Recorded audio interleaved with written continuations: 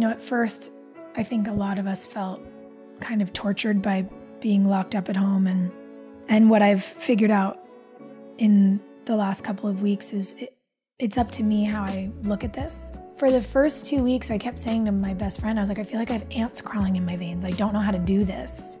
I was so anxious. And then I decided to address the perspective and think about how this could be illuminating. And now it feels different. And now I'm really kind of into it.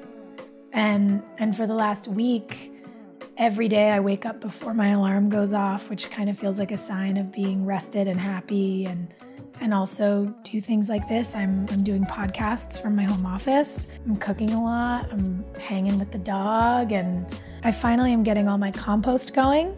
And I have this not huge, it's like a rectangular Tupperware container now that I keep on one side of my sink. And every time I fill it up, I bring it out. And I don't know, there's been something magical feels like it's happening in the backyard with the garden. And I talked for so many years about wanting to get bees. And then like year and a half ago, the bees just showed up and they started building this massive hive in my wood pile. And I was like, oh shit, okay, wow, they were listening.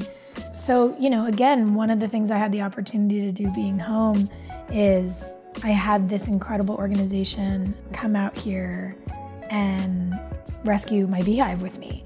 And so we got them into a proper hive, and now they have a little home, and we're working on moving it over to where it's gonna actually properly be. And yeah, it's like, I don't know, there's something about reducing waste again, reusing this stuff, composting, making these shrubs, helping the bees, planting lavender for them. Like, I don't know, it all feels kind of amazing. I'm trying to use all of it as fuel in the tank for when I go up there and we're at work 16 hours a day again.